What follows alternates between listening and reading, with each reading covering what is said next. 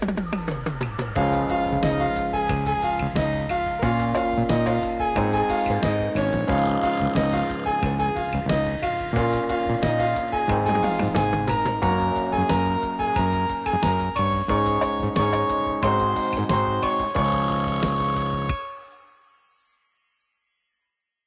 there, travelers! I'm ready for the big game! I got my big flat screen TV, I got a ton of snacks. I just need to find somebody to watch it with. I know! Some of the hardest of hardcore sports fans are bears. I'm gonna call up some of my bear friends and see if they want to come watch with me. Oh, black bear? Oh, you're hibernating? Alright, have a good sleep. Hey, grizzly bear? Hey, you want to come over for the... You're sleeping? Fine, fine. Good night. Oh, I know! Kodiak bear!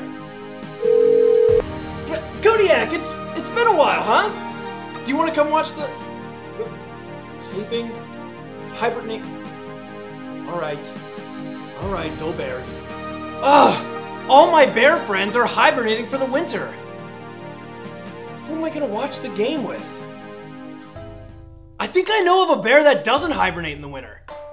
This week we're gonna talk about the panda bear.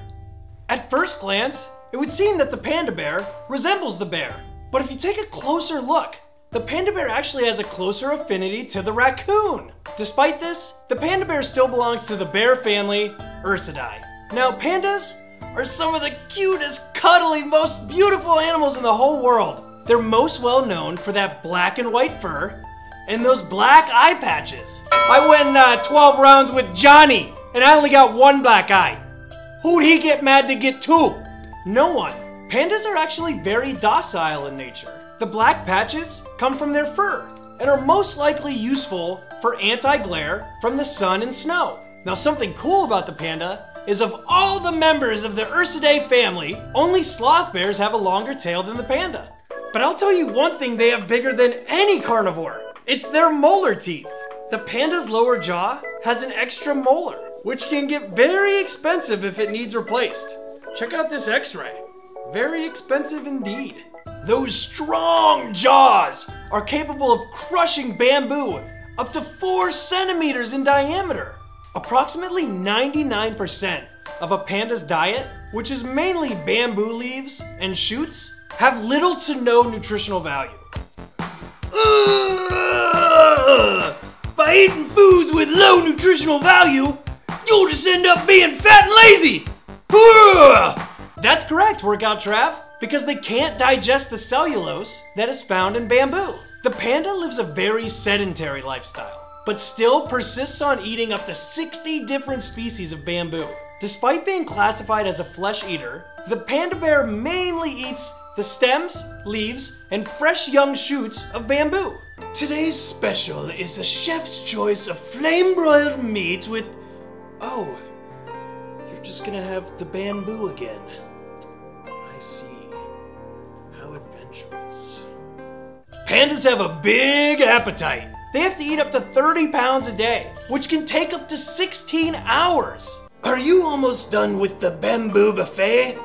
We closed 8 hours ago! And they have to work for their food. Despite living such a sedentary lifestyle, they're actually really good climbers and great swimmers. The giant panda bear will climb up to 4,000 meters so that they can eat in the summer seasons.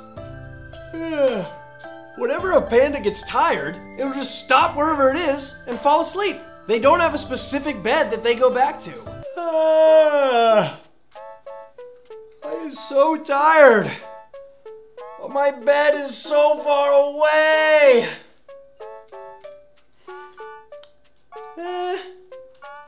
This'll do.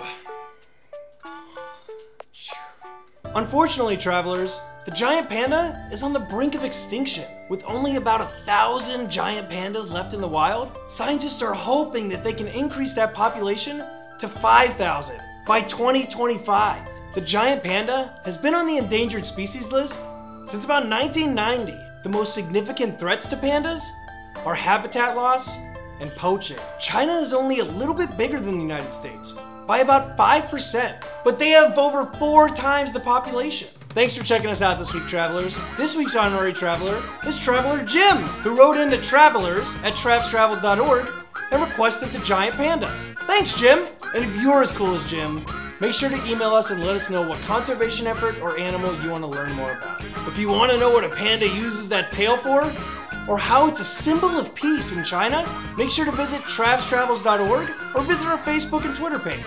Keep on traveling.